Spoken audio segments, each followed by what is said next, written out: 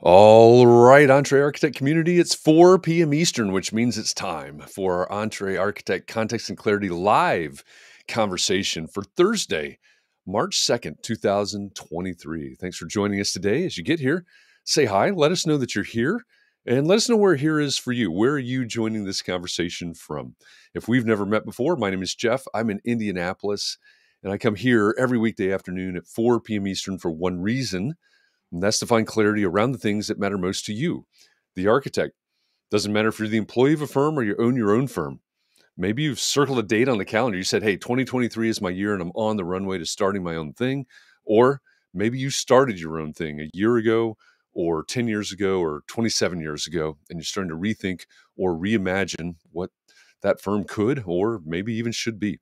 All of the topics that we cover, one topic every day, they all fall under the broad umbrella of the business of architecture, and they're all the need-to-know topics for the success of entrepreneur architects just like you. So thanks for joining us today. I have a special guest co-host today. You're used to coming here and seeing me, usually without the glasses, but seeing me, and joined by Katharine MacPhail. But Katharine is... it was on the edge whether or not she was going to be able to make it back from a site visit today. So Chris Novelli, who is another Massachusetts architect, is my guest co-host today. Chris, thank you, first of all, and welcome.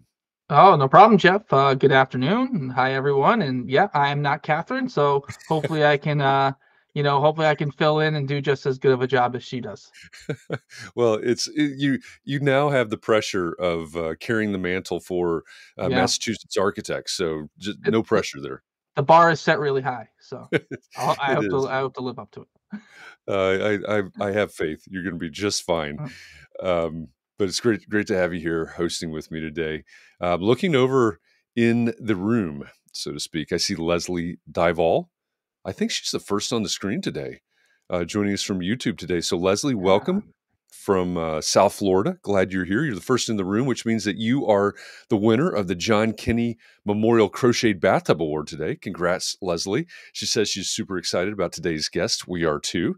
Scott, welcome back from San Francisco. He's joining us via Facebook. He says, howdy from no rain today, San Francisco. That's a welcome relief out there, I know.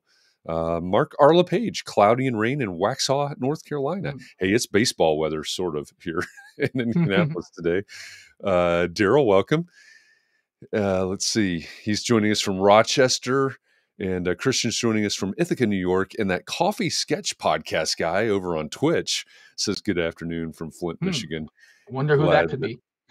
yeah, I wonder. I wonder if that could be Kurt. And Michael Dern. Hi, Michael from California. He's joining us from LinkedIn. Wow, we're covering all of the platforms here. So Yoko, good morning or good afternoon, whatever this is from Alexandria, and Ryan Shoup from New Jersey. Barry, welcome from Scotland. And yes, Katharine has taken on a different look today. So welcome back from Scotland, Barry. Cheers to you this evening. And Jessica, hello. Welcome back from Los Angeles. All right. So if you are right now in a Facebook group and you're commenting away and you're saying, hey, why did my comment not show up like Jessica's or like Ryan's or like Yoko's? Well, it's because you are in a private Facebook group and there are rules, there are privacy policies. Your name, your likeness, your comments can't leave that group unless you give Facebook permission to communicate with Restream, which is this platform that we use for our simulcasts here. So down in the lower left-hand corner of your screen, there is a URL. Open up a separate browser window, type chat.restream.io/FB. So FB like Facebook, chat.restream.io/FB into your browser window. And a couple of clicks later, you'll solve that problem. You'll give Facebook permission to talk, and your comments will show up just like Chad's have here. And if you say, hey, I've done that before, why isn't it working? Well, those permissions expire at some point. I don't know the timing of it. And so you just need to try it again. It should solve all the problems that you have, honestly. Yeah, I I heard mean, that link solves all the problems. it does. So Yeah. All of them. It's like the easy button or something like that. yeah, yeah. So chat.restream.io/FB is the problem solver here today. So check that out if you're having trouble with that today. Okay, let's see. Who else has popped in? Arturo has joined us from San Diego. Chad's in the ATL. And Yoko says she's going to try to listen while reviewing door frames and hardware submittals. Well, Mm. good luck with that, Yoko. Honestly, we're going to do our best to keep you from from getting anything done. But it's a good reminder. Even if you've joined us and you're just planning to listen in, or if you're planning on multitasking, we're glad you're here. At least just take a minute to say hi. Just drop it in the comments from whatever platform you're watching from, and let us know that you're along for the ride today. And if you are brave like Yoko and you think you can multitask during this, go right ahead. We completely understand. But with that, I don't know. I think we stocked the green room okay. It's a different Hopefully, request. Yeah, hopefully. yeah. I'm a little bit jealous, honestly, because I'd like to be in the green room eating sweet pastries, but we may have run out by now. We've kept our guests back there for quite a while, but we had a variety of sweet pastries back there, so we'll see how we'll see how those go. Mark says "Brave Like Yoko" is a great band name. It really is. Yoko, you should uh, grab that while you can, Yoko. So our guest today is an architect, a teacher, a speaker, an author, and I think he's an artist as well. We'll see if he agrees, but I think he's an artist as well. He's the creator of Sketch Like an Architect, the video series, the workshops, the courses, and the author of the book by the same name. David Drazil, welcome to Context and Clarity Live. Hello, Jeff and Chris and everyone else. It's a pleasure to be here and honored. Thanks for having me. Oh, it's great to have you here, and I hope the sweet pastries were Oh were yeah, you know met your expectations. they're fantastic, especially the Danish pastry type of thing, with a lot of sugary frosting on top. Yeah, that's Yeah. my thing. Well, hopefully that'll keep you going because we're keeping David up late. He's in Prague. He's based in Prague. He's in Prague right now, and so first of all, we really appreciate you staying up late, and hopefully the sugary treats can keep you going through this conversation here. Absolutely, no worries. Yeah.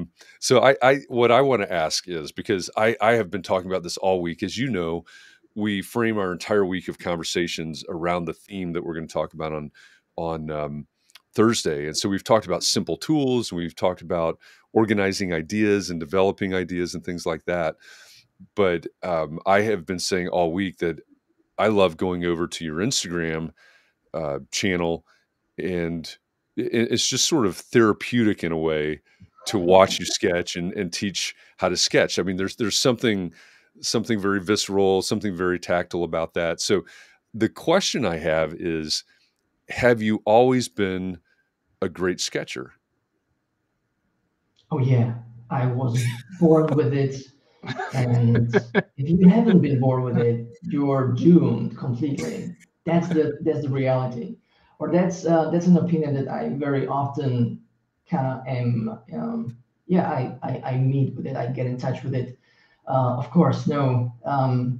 I've been a terrible drawer and sketcher with huge like confidence problems Hmm. when I Yeah. was especially a teenager. I used to love to draw when I was a kid, and I was drawing superheroes, Batmans and Supermans. Spider-Man was one of my favorite as well, Yeah. and Pokemons, of course, because that was the time. Now it's kind of coming back, but that was the first time I think. So I was drawing like as a kid, and then I stopped when I was in teenage, yeah, years, and I stopped because I was afraid it's not gonna look that good. Yeah. And you know what? I was right. It didn't. It really didn't. And because of that, I was kind of discouraged, and I stopped practicing, and I stopped drawing, and it's this vicious cycle.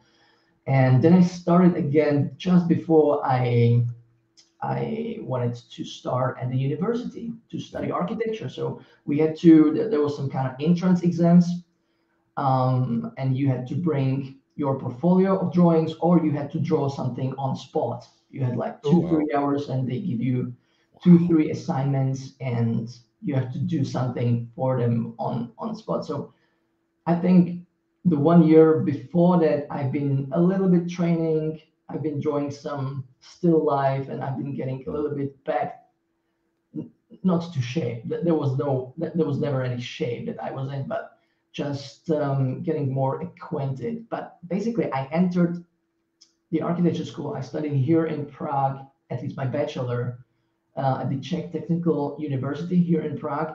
And basically, I entered it as a tabula rasa. So I was a blank sheet of paper, and I was like, okay, put it in. And I was very open to learn kind of their way, how they taught it, and their techniques. And that's where it started to click for me.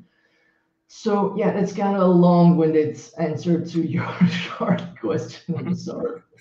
No, it's great, but I think it's a great illustration because, as you said, I think that's something that many of us, whether we're talking about sketching or some other topic, there's that imposter syndrome, or there's that, I'm just not that good at it. This morning we talked about trying new things, which I heard you mention in a podcast interview, and it just struck me, at what point did we stop just being really enthusiastic about trying new things? Because that trying new things opens up so much freedom and so much, or it can, I guess, open up so much freedom and so much joy. And so, I love the fact that you liked it, you dropped it, you came back to it. And if anybody that's in the audience, just go over to your Instagram is David_Drazil, isn't it? Correct. So go over to Instagram and find David's account there and look at his sketches. Right, these are not the sketches of somebody that that stopped sketching because the Spider-Mans weren't so good anymore. These are sketches of a person that stopped and then restarted and developed a practice. Right? Yeah. Yeah. So with that with that comment there, though, David, I'm sure there's a lot of us in the community, maybe not in this group, because I think there's a lot of people who love sketching in this community, but I think that there's a lot of people in architecture that might have done a lot of sketching in school, but then have stopped, right? So do you have any good tips for someone who hasn't sketched for a while and is starting to get back into it? Oh yeah, I think both you and Jeff mentioned it, the word practice or habit, building the habit. I think that's what worked for me. And the really important part, I think, habit building is a whole another chapter, right? By the way, I loved Atomic Habits, the book, which is amazing. But I would recommend, if I'm in any position to give any advice. I usually don't like to put myself there, but what I think works both for me and for people who I recommended it to was start with like 5 minutes, and draw what you like, what you love, what you're excited about. And it can go back to the superheroes again. It can go back to, I don't know, if you like floral elements. It doesn't have to be really architecture related. Just grab the pencil or pen or whatever, and yeah, start doodling, start drawing whatever you see you're inspired by, or just to get in that habit. And that should just build over time. If you have fun, just stick to it. Don't overdo it. 5 minutes is enough. If you do more than 5 minutes, fantastic. But if you don't feel like it, hey, drop it after 5 minutes. It's okay. Yeah. And it's like a low barrier entry to the habit and practice of sketching. And I think actually that's what worked for me. It felt, you mentioned it already, like therapeutic. That's the word, like more like mindfulness practice. Now it's kind of a buzzword to be mindful all the time, but I always like to, when I'm brainstorming, when I'm trying to solve something, I always like to doodle or draw, and trying to use that as a tool to help me visualize and understand my own thoughts. It's not about doing fancy drawings or anything polished or presentational. It's about, okay, how can this help me visualize what I'm trying to do here?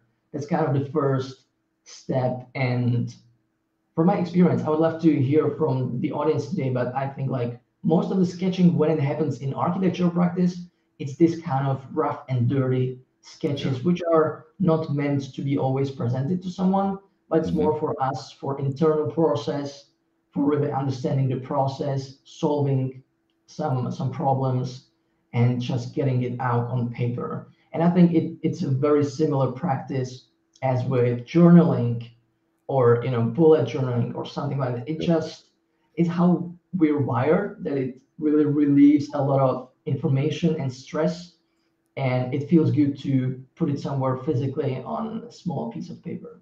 Yeah. So yeah. a number of us, we have this clubhouse group that we've been talking every morning for probably about a year and a half now. And maybe like 6 months ago, I think the conversation was around sketching and thinking, and the connection with your mind and your hand, and getting the ideas out quick. And a couple of the members of our community, Christian being one of them, started a Facebook group, 864 seconds sketches. And so, I think that represents 1% of a day. Or Christian can correct me if I'm wrong. I'm sure he will. So and the thought was that you can all sort of just take 1% of your day and do some sketches and post them to the group. So I think Christian's asking you right here if you'll join the group. So just go to Facebook, 864 seconds sketches. But he only gets 400 seconds. I don't understand what I've not done the math, so I don't know the significance of the 400 seconds. What is that? Well, 5 yeah, minutes? but I think probably because David's better than us. Oh, so this sounds like the competitive sketching league is what's competitive sketching league. I'm just kidding about that. Yeah, but I think that's a great idea, and David, you can commit to that if you on the air if you want. But I'll check that out. Okay, all right, very good. But I think the point that you just made about a lot of the sketches in the office or in the practice are rough sketches. They're not presentation sketches, and that's one of the things that I wanted to ask you about is. And I know there's different levels and spectrums of this, but what is, in your mind, what is the importance of sketching, as a technique, as a practice? Right. I think we mentioned it already, the really connection between our minds and our hands, that's there. And I like to compare it to our normal kind of status quo way of work when we are in front of our computers and we have a mouse and keyboard. I have it in here as well. And I have some screen and user interface, and I'm focused on where to click and what buttons to push and what does that do. And sometimes I forget what I'm trying to achieve because I'm so focused on what I'm trying to tell the software to do. So it's what I'm trying to say. It's a completely different mindset compared to when I use super simple tools like pen and paper, when it's just me and it's very really natural, human, and it just flows so much better. It's also connected to the state of flow, right? Where our problem-solving skills and our creativity is at its peak.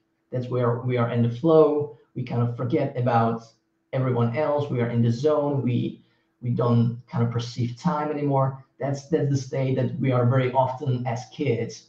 And sketching, hand sketching, can be one of the triggers to get there sooner or more effectively as well. So I think the importance is back to the creativity, which is kind of sometimes hard to get with softwares if you're not a super user of a software, meaning that you would be super comfortable in that environment already. Right. It might be hard to get into that creativity when using softwares, especially the complex one, BIM, ArchiCAD, Revit, and similar. And we had an interesting conversation in my summits and in my live stream videos a few years back with other architects, and I love the approach that there was an internal and external way of communication or as a use case for sketching. So the rough and dirty sketches that we talked about, that's an example of internal communication. So that's basically for myself. I'm trying to understand my thoughts, trying to solve a problem, I'm trying to brainstorm. So that's an internal way of communication. And then there's external, and that goes more to effective visual communication, meaning that by that image, I make a sketch, no matter how rough or how polished. I make a sketch, I make an image, and my goal is for the viewer of the image to immediately understand what I mean. That's effective communication, visual communication for me. And that's the external way. And that's where all the kind of traditional rules of image making and drawing apply, like composition, like storytelling, focal points, perspective, scale, proportion, all these design principles and all that stuff. And that's where we have an idea that's already formed because we've done the internal communication and of course some design process around it. And now we are ready to communicate an idea to someone else in a way that they understand and in a way that it's easy, that it's fast, that it's natural. I can do it on spot, I can do it on a meeting, I can do it on a construction site visit, I can do it anywhere without really needing to open up a 3D model software and starting doing my thing. That's not really as time effective. Yeah. So I would see for us architects and designers these two primary roles: internal, external communication, and now it reminds me a favorite. It's not a quote; it's more of a definition of a designer, and I use it all the time. So you might have heard me say that before, but I really like that, and it completely relates to sketching and the role and the importance. I like the definition of a designer that says that a designer is someone who solves problems and communicates the solutions. So this is exactly those internal and external ways of communicating where sketching is just fantastic. It's not the only tool, and I'm not very dogmatic about it, like, hey, everybody should go back to pen and paper and drafting tables. No, I love the technology. I just still believe there is a lot of value and benefits in sketching by hand as a practice for creativity and architectural practice. Yeah. Yeah. Well, I think that's a great way to explain it. And as you were talking about it, it struck me, I know this is not completely accurate, but it struck me that, you're talking about the internal and the external and the simple tools. And then as I was thinking about BIM and the AI software, that's of different AI softwares that are available in generative design and things like that, it seems like those are mainly focused on the external communication side, which then leaves a gap on the backside. How do you fill the gap, and how do you get to the point where you're able to go from the things you need to figure out, the things the internal communication piece of it, and then I guess feed that into a machine. So Yeah. go ahead. Sorry. Yeah, no, that's a great point. I actually tested it just recently with one of the AI tools, Midjourney, and I've tested it not for the external, but as a way to speed up the iterative process and brainstorming. So it's a lot about kind of going back to the prompts, and even you can feed it your own image to start with or to blend with to give you new ideas, fresh kind of looks on the thing that you're solving or you're dealing with. So I don't see it as a threat. I see it more as I don't know. I know it's not even a tool. It's so much more. But I see it more as an opportunity for us to speed up some things, especially because architecture design is very iterative, right? You go back and forth, and every time you learn something new, you make informed decisions that go back, and it grows like this. So the process gets more and more complex as our buildings get more and more complex. And I think this using AI tools to generate a multitude of ideas or points of view on a specific problem can just speed things up in, let's say, some of the initial phases and show us opportunities or directions that we may not see without it. So I've used it in this way briefly. I spent it's kind of a rabbit hole when you get into it. I don't know if you tested it Yeah. yourself, but it kind of gets addictive a bit, uh, because yeah, you can just feed it different prompts and experiment and test with how it reacts to it. And when you feel like, oh, this is interesting, but I would like it more, I don't know, abstract or modern, or I like to exaggerate the perspective or whatever. It's kind of a never-ending story of yeah, how you can get stuck with journey for hours and hours. So of course, as with any other new technologies, it's still very newborn, but and we will have to learn to work with it effectively. But I think for like dumping ideas and getting some quick feedback, like a sounding board, it might work. It might work interestingly well. Yeah. Yeah. That's we talk about that. We try to cover some of these tech topics, tech tools as much as we can, and I know there's a lot of fear around them, but like, at the end of the day, they're tools. Maybe not simple tools, not simple tools like pencils, pens, and paper, but that blending or the using the things together, I think is really interesting. Um, when you decided to, or after, I guess after you've been through your bachelor's, you had, I think you said 4 semesters of sketching classes there, and you started to get back into sketching. Why did you decide to start? Well, let's start at the Instagram account. Why did you decide to jump onto Instagram and start sketching?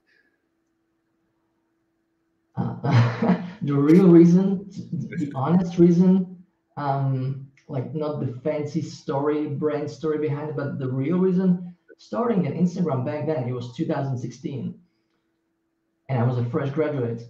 It was just easier than to start my website. Hmm.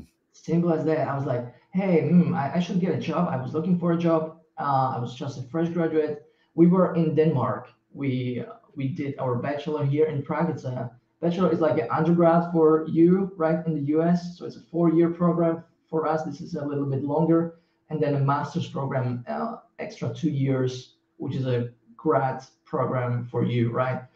And we did that, the master's in Denmark. When I say we, I mean me and my wife, and that's what we did. So we went abroad and study architecture there, and then we wanted to look for jobs there to stay there for a few years. And actually, it started during the studies in Denmark that I was really exposed to many different new people and internationalities from all Europe. Yeah, it was mostly Europe, both Danish people as well as the rest of Europe in one environment. And it showed so many differences in the backgrounds and how few of the people were actually, let's say, in a good relationship with sketching as a tool. And from there, I could see like people were amazing, especially from Poland. Great people, great sketching skills, which translated into great presentation skills, great photography, great visualizations, Hmm. great graphic sense of the layouts and the drawings. And it was just beautiful to look at their work. And when you compare it to someone who really, repelled drawing or and didn't really build that relationship. And I think usually it's not the student's fault, but it's how the school is set up. It really translated into their communication skills, visual communications, how they could put together drawings or any kind of visual. And because we are architects and we present ourselves and our work with mostly visuals, it just showed. So it was like a little bulb moment when I say, oh, it would be really helpful and beneficial for most people to get at least the basics Mm-hmm. so they can use it as a quick tool. And it will eventually improve all their other areas of visual presentation, whether it's digital or analog or mixed media. So it was actually during these studies that I found out that, okay, not everybody is kind of drilled in sketching, and not everybody went through 4 semesters, and not everybody loved it. Mm-hmm. And but I believe everybody would benefit from it. So there was like this, okay, there is a problem, and maybe I have a little bit of an idea of a solution to it. So that's how it started. And after the school, we were looking for jobs. I thought I should put together some online portfolio that I could be proud of. And I started developing this sketch like an architect project, and started basically documenting the work as I was sharing more things about how to sketch like an architect. So that's honestly how it started. And really, generally, it was easier way how to get it started than setting up my website, which I eventually did in 2019, and I still found it super complex and overwhelming. So I'm glad I did start with easy thing, Instagram. Everybody was talking about it, and I think those years 2016 through 18, 19, maybe 20 was really good years. Now it's a different story. But yeah, that's how it started. It was just one of the channels that I could yeah document this work on or through. In your architecture projects, do you follow sort of like a framework of how you develop your designs? I know we talked a lot about different softwares, and I think that there's a number of people in this community, myself included, who like to take clients more from a rough sketch to a more refined computer model, whether it's, you know, Revit with Enscape or what other various softwares out there, and sort of as you meet, you kind of like bring them along on the refinement. Do you have a process that you follow? That's an interesting question. I think my whole bachelor studies were about finding out a process that would feel true to me. And I was like, yeah, it's you're very new, you're very fresh, you don't know much. But it was like finding myself. And funny enough, in Denmark, we studied at Aalborg University, and they have very kind of strict methodology that they teach you how to design. It's called integrated design process in problem-based learning. It's a kind of long thing, but basically it's an iterative process with 6 phases. And funny enough, it's I think sketching is like a stage number 2. And what's funny is that they don't teach sketching at that university very much. I think there's like one program, one semester of like observation, how to observe, and that's it. So even though it's a big portion of their iterative process, they don't really give you much of the tools or skills. But there is this process. I think it starts with analysis and research, and there's sketching, and there are a few more, but basically you go in loops, iterative design, and with each stage, as you progress, you kind of go back and make informed decisions about things you didn't know enough before. And it's a lot about creating many variations and alternatives. And I mean like 20 concepts, 30 concepts to start with, evaluating them. So it's very much a volume type of approach to work.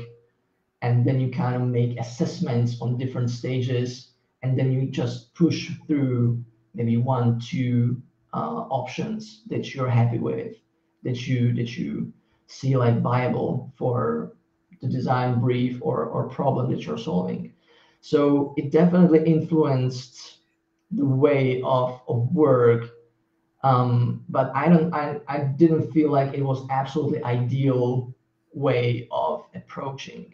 What I did like is very much kind of research-based or data-driven design process, which is really informed. We've done a lot of computer simulations. It's funny that in the Czech Republic, in Prague, we were used to do everything by hand, even static calculations, all of that crazy stuff. But in Denmark, they used different types of softwares for everything. A lot of it was in Grasshopper, in Rhino, where you could create parametric models for static evaluations, for acoustic evaluations. And you created these models to really get the numbers out of it. That also applied for environmental design, indoor environment, as well as sustainability and energy consumption. So we've done all of these simulations, computer simulations. And what I think is nice about it is that, as people like to say, I first I heard it from Tim Ferriss, but it's the things you measure, what gets measured gets managed, right? Yeah. So you have some hard data that you can compare, and then you can make informed decisions based on. And I think that's really useful. So it's not that artistic approach anymore to I have this vision and I make a rough sketch and I let the team do the hard work and actually create the building out of it. How I think it was, in mid 20th century. But it's a lot more about, okay, we have this set of information, this set of data. What do we learn from them, and how we can optimize to the next iteration to improve the design. So with this, I think it just gets so much more complex. And it reminds me of one specific architectural company, studio, Henning Clarkson Architects. They're Danish. I think they're world known. And I think they do beautiful job. They have a special sustainability department, and they are very much science-based and data-driven company. And I think it shows, it makes a lot of sense. There's still the kind of common sense approach, but it's backed up by numbers as well. So yeah, again, long-winded answer. Well, my first reaction to that is I wonder how many people that are either watching this live now or will watch a recorded version of it. How many of you thought that when you heard that David was going to be on talking about sketch like an architect, talk about sketching and all this, and now we're talking about data-driven approaches, right? And combining these two worlds. If I don't know if that's a good way to say it, but I find that fascinating. You're talking about sketching in a very different way, I think, than most people are thinking about it, I guess. Yeah, yeah. I mean, I don't see it as like two opposites or two things that are It's exclusive, process. mutually exclusive. Mhm. It's just different tools that I think fit in different stages of the design process.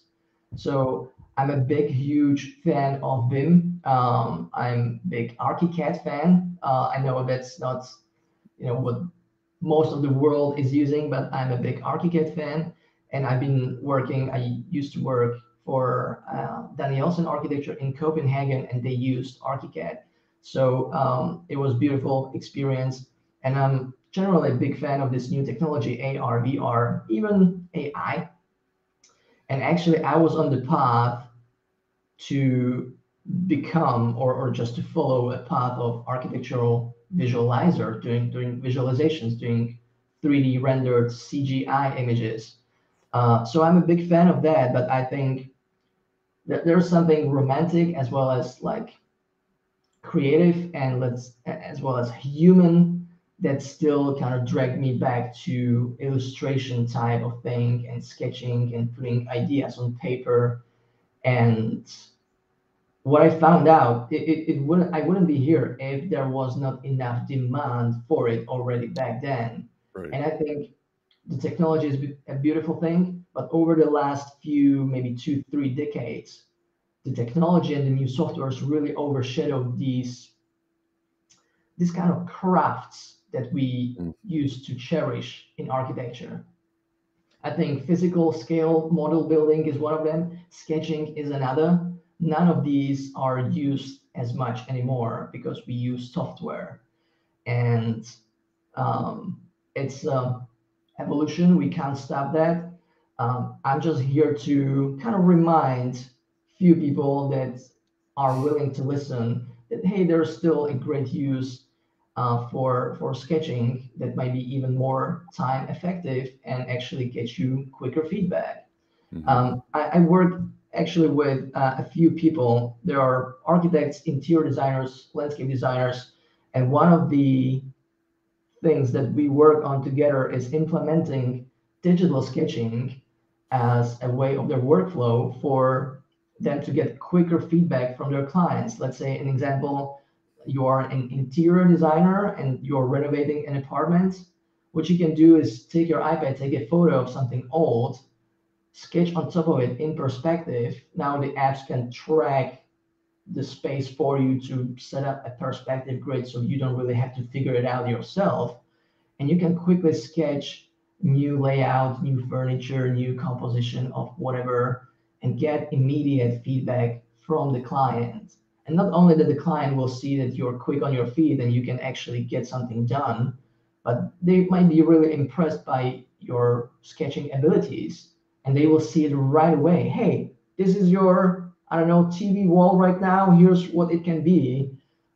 Here's one of the suggestions. And you get the feedback, you get the loop. It's one more iteration that you can save time on and actually get things moving and get them approved. Or, it just starts. What I really love, sketching often starts conversation or dialogue because it's imperfect.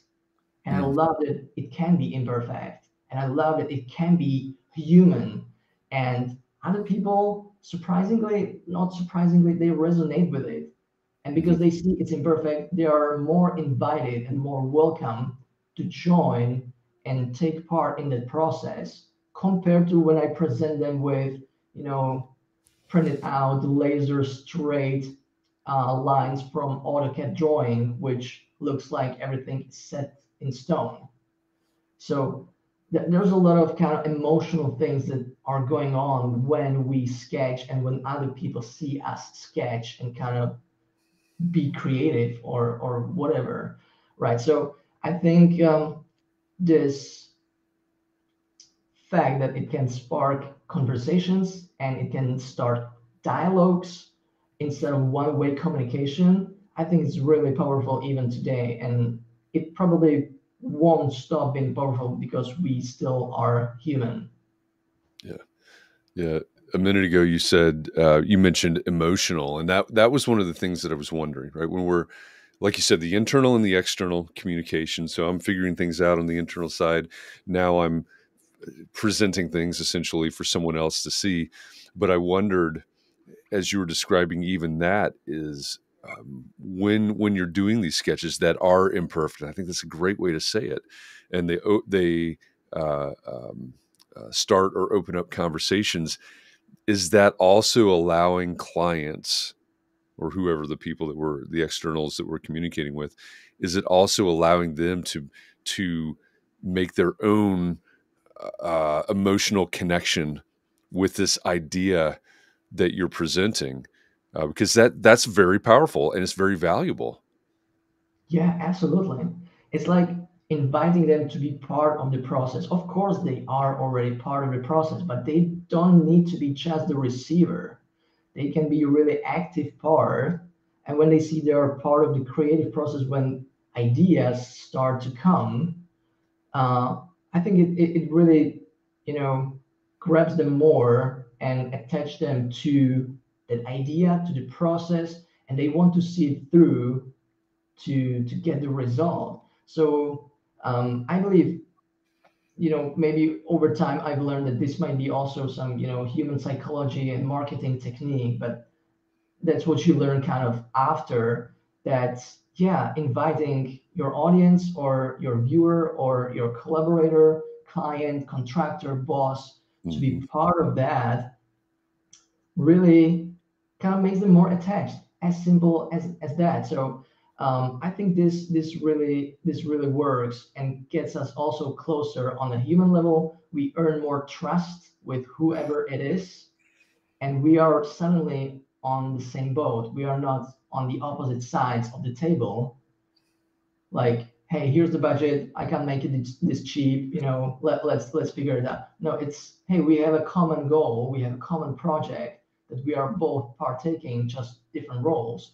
So let's make it the best it can be. So I know this sounds all romantic and stuff, but it actually works like that with these examples that I mentioned, because I hear that from these people, whether they are practicing architects or interior designers. I hear it quite often, and uh, it gives them better results. So yeah, that's my experience. I would love to hear from people in the audience if this resonates, or if they haven't really experienced something like that.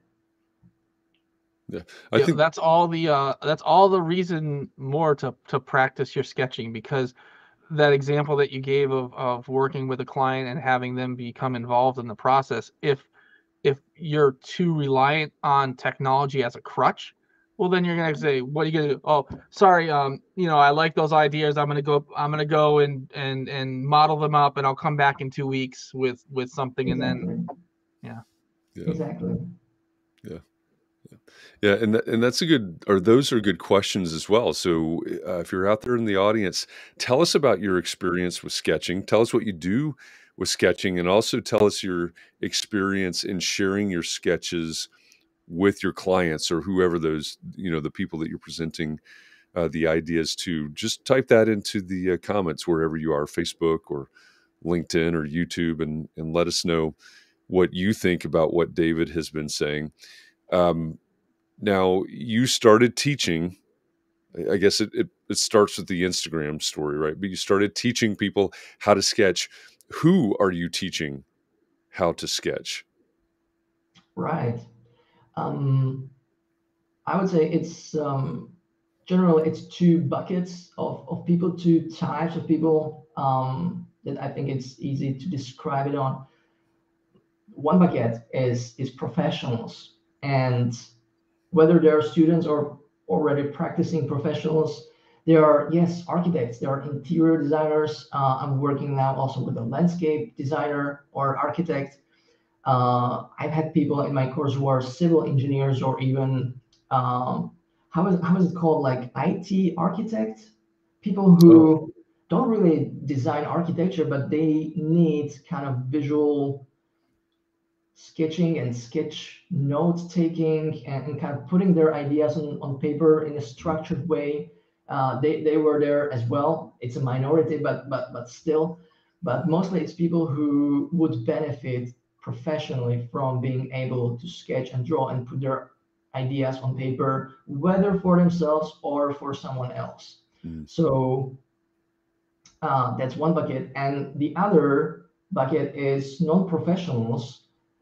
There is a big movement of urban sketching. I don't know if you've heard about it, but it's those people who not necessarily are architects or in any way related to the AEC industry, but they just love to sketch architecture. They love to sketch in plein air. Outside, they love to take a coffee on Italian Plaza and sketch the local that's pretty church, good. this kind of thing. And they use pencil, ink, watercolor very often. And they as well need to understand the principles and basics of perspective and human scale, and how to sketch human figures, and kind of how to put it all together in a nice composition. So these are very often people as well who get my book or join my courses. So yeah, two groups of people, and they are actually quite equal. I think it's not like 80-20. It's pretty much more like 50-50 of people who are non-professionals as well as professionals. Yeah. Yeah. And then also along the lines of teaching, you ran it was called the Sketch Retreat. Did I get that right last year? That was fantastic, and I want to know personally, are you going to be doing that again this year? Yeah, yeah. Thank you for saying that. I've had actually a number of people reach out to me about it, and yes, there will be another sketching retreat later this year in autumn. And it was actually the third year of an online summit, online conference that I've been hosting over the last 3 years. And it started originally as the Archie Mentors Summit.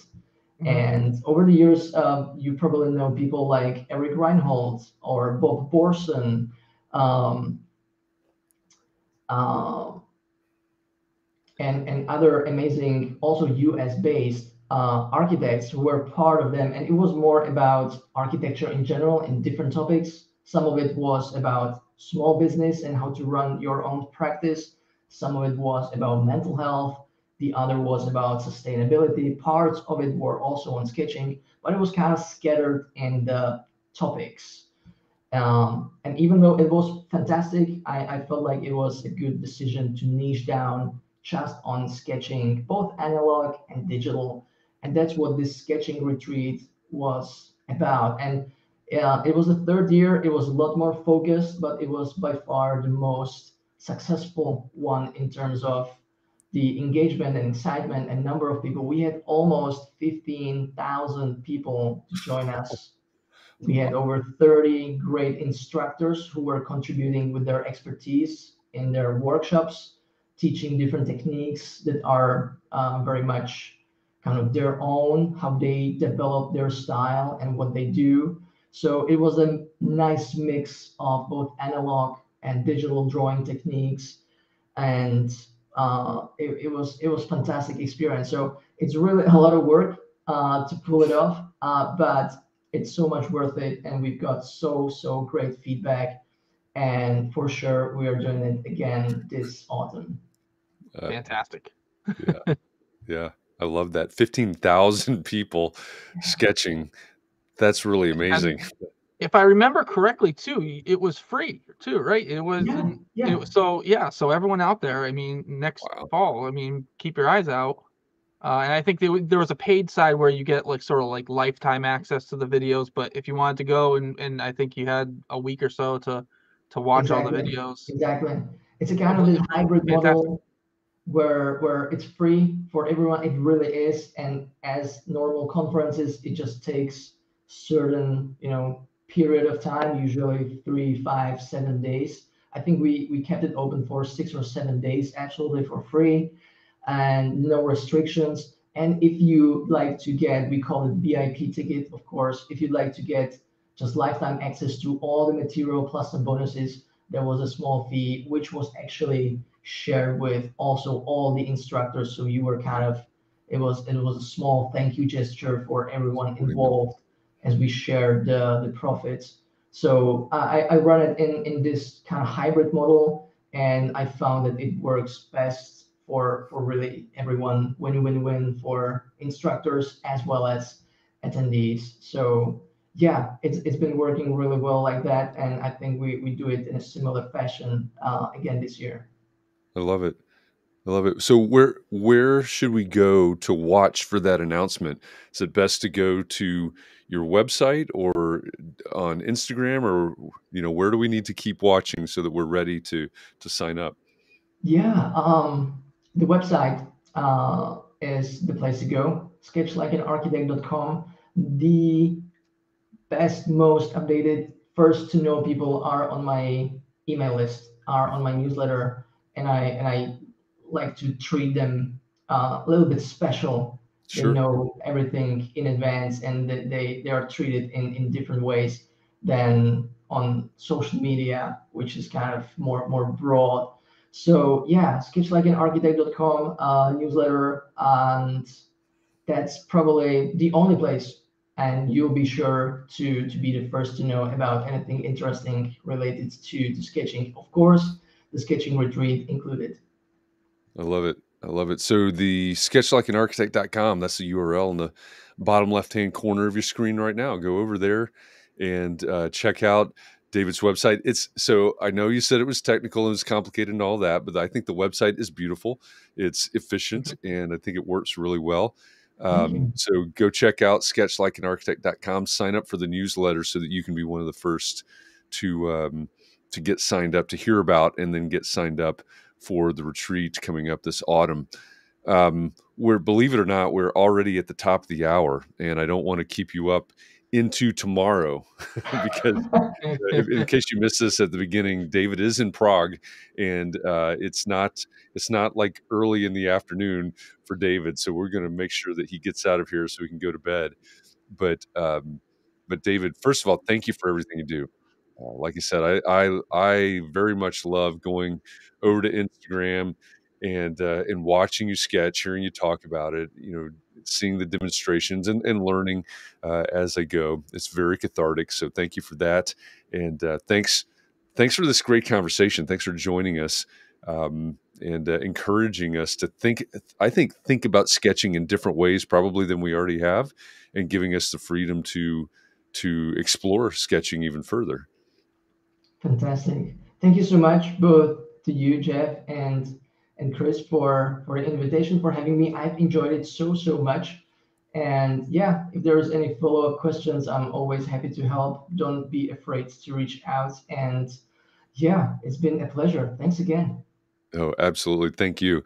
And for everybody that is watching right now, thank you. Thanks for joining us today. Again, I say this all the time. If it weren't for you building this community, we would not be having this conversation with David right now. So thank you for this opportunity to talk with David. Thanks for being a part of all of these conversations. As we look into the future, as we look towards next week on Context and Clarity Live, our guests, plural, next week will be all three co-hosts of the She Builds podcast. I know many of you are familiar with, many of you are fans of She Builds.